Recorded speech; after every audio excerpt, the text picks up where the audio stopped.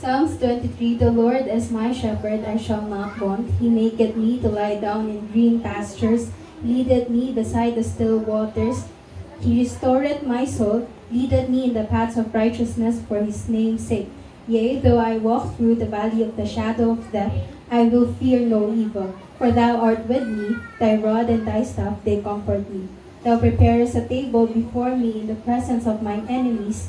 Thou anointest my head with oil, my cup runneth over. Surely goodness and mercy shall follow me all the days of my life, and I will dwell in the house of the Lord forever. Wag naman.